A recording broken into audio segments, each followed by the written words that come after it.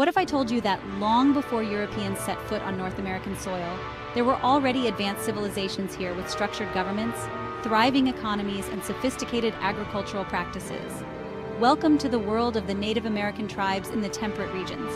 As we move from the harsh climates of the Arctic and deserts, we enter regions where the land was far more forgiving, and the tribes took full advantage. Along the northeastern coast, Native American tribes were not just surviving, they were building communities with advanced farming techniques and structured governments. In this region, the tribes had adapted their lives to the rhythm of the seasons.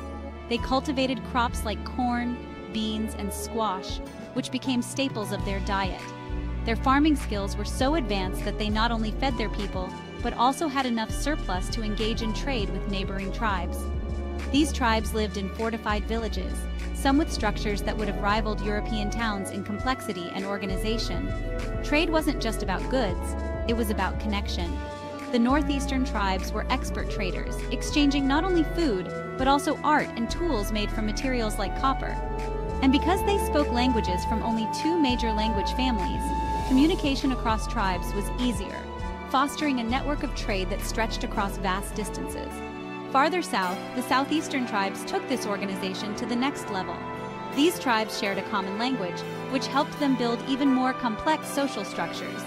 They had governments, laws, and social hierarchies that were remarkably similar to those in European societies.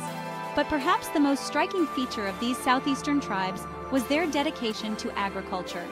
The rich soil and warm climate allowed them to grow crops year-round, and their entire society revolved around the agrarian calendar. One of their most important celebrations was the Green Corn Festival, held during the harvest season.